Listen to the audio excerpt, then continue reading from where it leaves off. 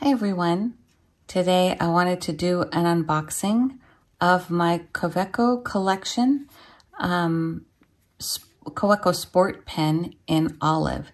Since it is a limited edition color, that is why this one says Collection instead of just Kaweco Sport. So this one comes with a blue ink cartridge. Let me show it to you. So it comes with a standard blue like this. It is beautiful.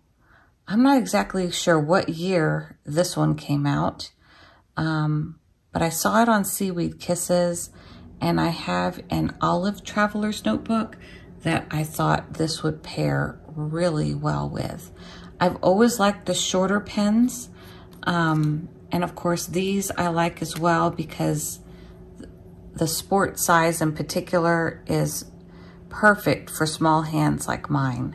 So I really love that about it. This one I got in a medium nib, and because of that, I feel a little bit braver. So with this one, I will use I am going to use a converter, but I'm going to use an ink that I guess has a little bit of shimmer or sheen in it. Let me see. Okay. So what I love about these sample bottles is that I can kind of turn them upside down. You can really see what they're gonna look like. So it's a really pretty color. This is Diamine Sherwood Green. I got this from Goulet. And yeah, now the piston that goes in this is very, very, very small.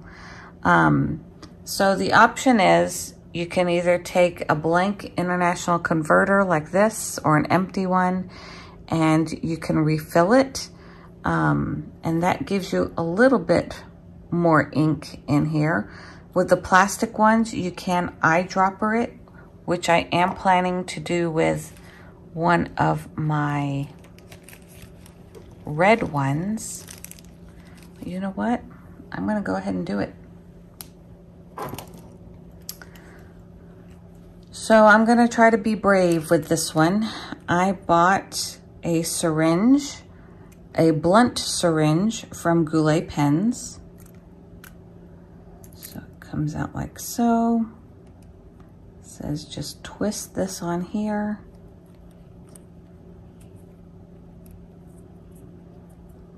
So this is a blunt needle. It's not very sharp at all.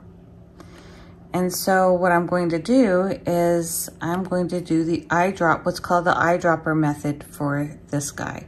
But instead of an eyedropper, I'm using a syringe. So with this one, I'm going to add some silicone grease on my threads right here. So from Goulet, I bought their silicone grease as well.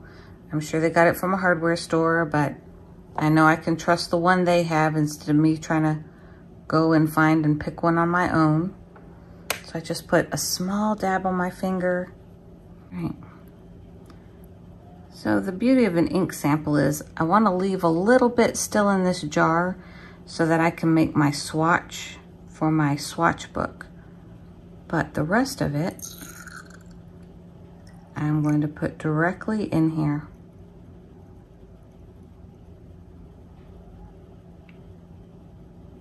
All right, so the silicone ink goes on this part of the pen. So for this part right here, I had to call in for the reinforcements because I didn't think through all of the steps well enough in advance. So my daughter is actually on the side holding the barrel that's full of ink because I needed both hands in order to load this silicone grease onto these threads. So this is the first time I've done this one like this. So I would recommend doing the silicone grease first, like I'm doing right here. Set that down and then fill the body with the ink, and then you'll be able to reattach it just like this. So I try not to put too much and just wipe it off. So now we see, now that it's full, it is at 11 grams. and 0.4 ounces. Now, since this one also has the gold lettering, I did also get the Kaweco Deluxe clip in gold. So when I put these on, I try to have the gap down here and the logo right next to the name. Just like that. Ooh, it is so pretty. So you see the top is the gold with the logo. And so that's why I got this matching clip for it.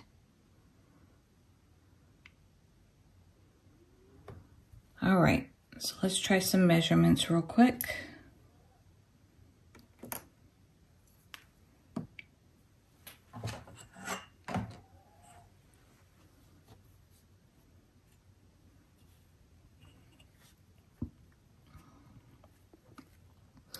So it is about 4 1/8 inches when it is closed. In centimeters, it's about 10.5 centimeters.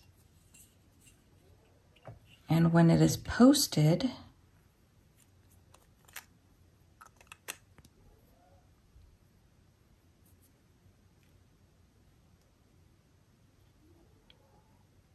it's about 5 1/4 inches when it's posted. And in centimeters, it's just over, I guess almost 13, a little over 13 centimeters, maybe 13 1/4 centimeters.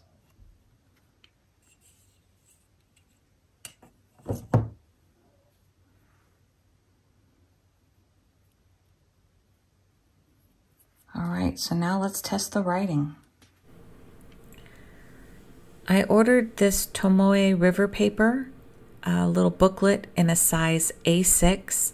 This is in the color white. They have like a white and they also have an off-white version, such as what's been used in the Hobonichis and Hobonichi weeks. But this one is actually white. And the grid is a light gray. It holds up to the fountain pen ink very well. There's no leaking at all. Tomoe River paper is thin, so there is ghosting on the other side. And as I'm doing these ink swatches, I've just been writing on one side of the paper instead of both. The ghosting is not a lot. It's just a little bit, but it is really pretty with this Diamine Sherwood green. It really shows this color off very well. And also there's no hard stops or any nicks in the paper. The paper is just ultra smooth for fountain pens. So I really liked using this paper for this purpose.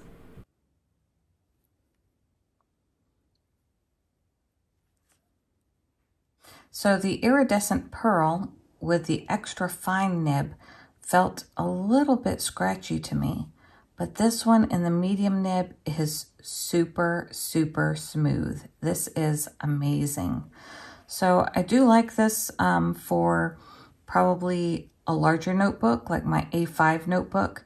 I think this one would do really well. Whereas the extra fine nib, I'd probably use in like my Hobonichi weeks and even this size, the A6.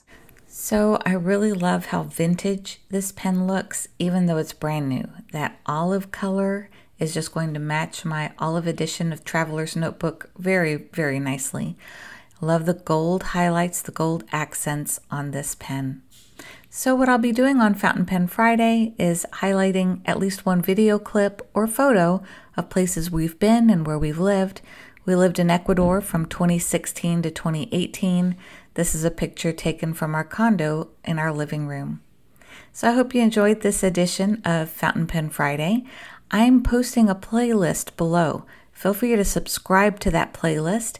Every Friday this year, I plan to post Fountain Pen Friday, and it will highlight fountain pens and also inks. So if you enjoy that, please subscribe, and I'll see you next time.